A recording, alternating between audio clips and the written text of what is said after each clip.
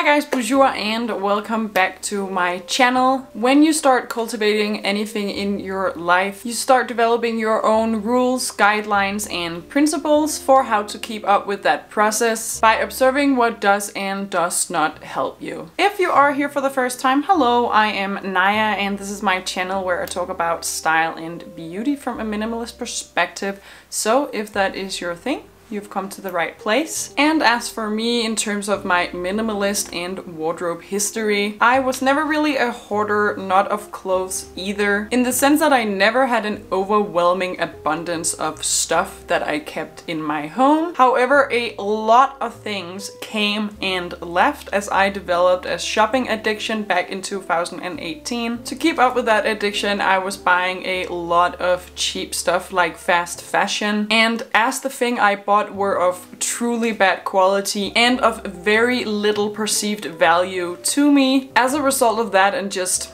buying and decluttering a lot of clothes, my personal style greatly suffered and never really manifested. At this moment, my wardrobe is even smaller as it sits at 40 items as of right now, and my journey to a curated wardrobe that only contains stuff that I really love is still ongoing and will probably never end. But there are some rules and guidelines that I have developed as a result of my journey this far that helps me keeping up with curating my wardrobe, keeping it small and make far less mistakes and shopping mistakes in the process. Actually, my first rule is less of a rule and more just a principle that runs in the back of my head that I think about a lot, and that is you are spoiled for choice. We live in this modern FOMO and throwaway society where everything is available to us, including all kinds of clothing under the sun and at every price range. Whatever style or item you can think of, it is out there on a hanger already. But that doesn't mean that you need any of those choices at home in your personal wardrobe. Science and studies actually show us that as humans, we are definitely happier if we are giving choices in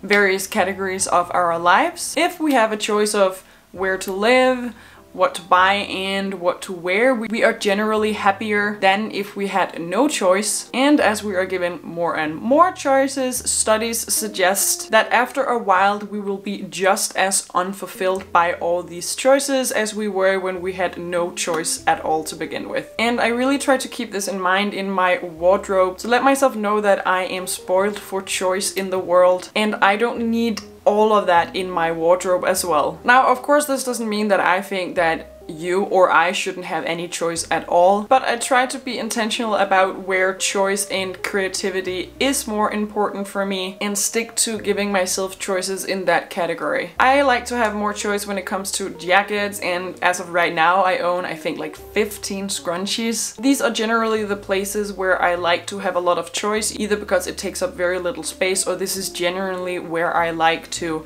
be creative. On the contrary, I only have like 5 different sweaters and 5 different styles of tops, but even these styles aren't particularly groundbreaking because I've just come to the conclusion that I am already spoiled for choice and I don't need more choices. I don't need 6 intricate tops to keep my wardrobe interesting because it's just gonna add more choice and it's not gonna make me happier and I will never wear them anyway. My next rule is that I keep my bags and my shoes in the same color.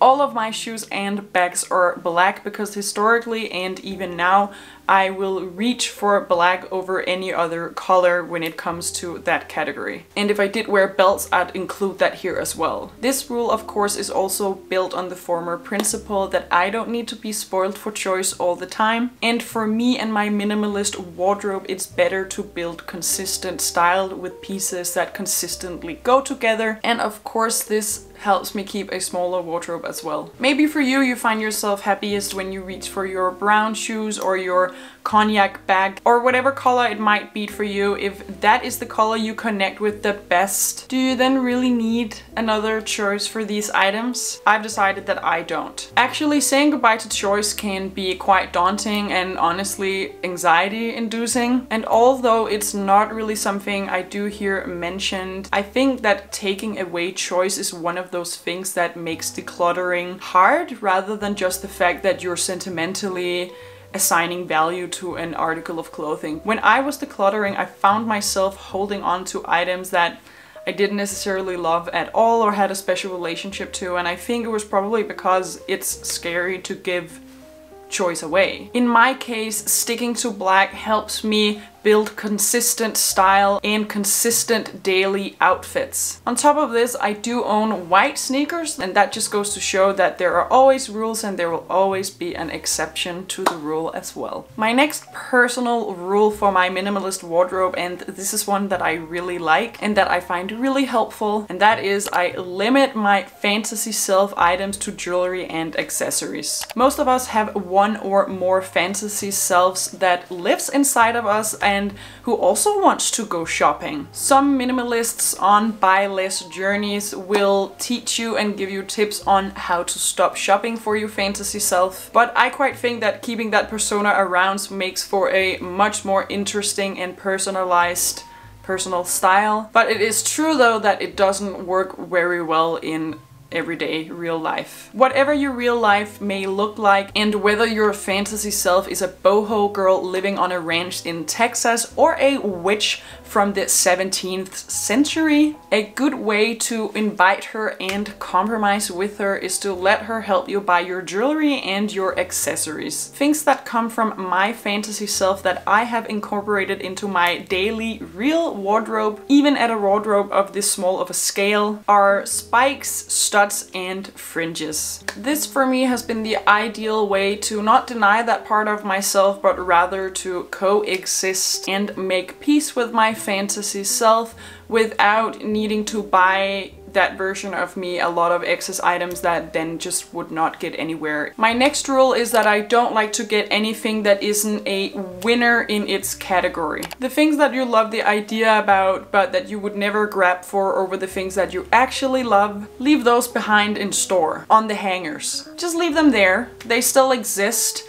They will just not live with you at home. This is a rule and a way of thinking that I use constantly to be able to keep my small wardrobe small, as it prevents me from bringing home stuff by accident all of the time. If I love the idea of a floral dress and I stumble upon one, I always think to myself, would I really grab this over my favorite black ruffle dress right now or tomorrow? Can I really see this dress taking over the thing that I already love to wear in this same category? Every day I were to put that new floral dress on would be a day that I couldn't wear my favorite thing or things of that same category. I also used to quite like the idea of a snake print, but if I were to look at it from a more what would I grab for in this category type of way, I can't see myself grabbing much for a snake print thing over my leopard print things, and sticking to just owning leopard print things, which I love, means that I don't have to, and I shouldn't have to, make the choice between the two prints in the morning. So snake print is just not for me and my wardrobe, just for that reason specifically. This way of thinking has really helped me keeping my wardrobe very small and only full of the things that I absolutely love to wear. My next rule is I don't get my interesting pieces from fast fashion. I'm against fast fashion in general, and I don't shop my basics there anymore either, but that's not really the point of this rule, and I think it's much more helpful put like this. The more interesting and unique pieces that you own are also what really helps you shape your personal style. And for me, it's important that these things are of better quality and has a resale value. In general, fast fashion falls apart and pills quite quickly and are made in miserable places. And to me personally,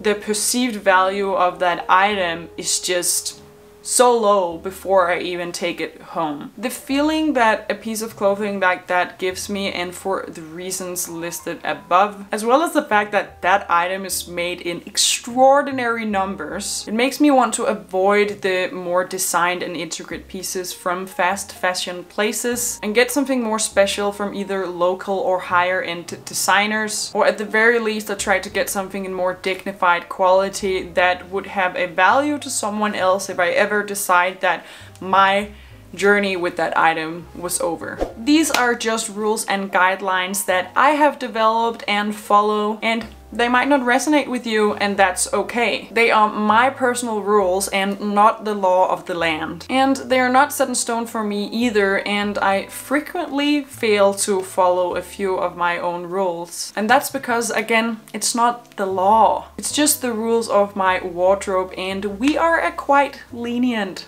and understanding community. And as well as the fact that there are also exceptions to every rule. Like when I mention in my videos that fast fashion is always poor quality, and you might think to yourself, not always. I have something at home from H&M that has lasted me 6 years. And you're absolutely right. There are always exceptions. But in general, the former is the rule, and when it comes to making decisions for my wardrobe and with my money, in general, I like to try to follow the rule and not make my decisions based on the exception that happens. If you enjoyed this video, please give it a like so that I know, but also it really does help out my small channel. And if you're still here and you're not already subscribed, please consider doing so, because in that case I would love to keep you around.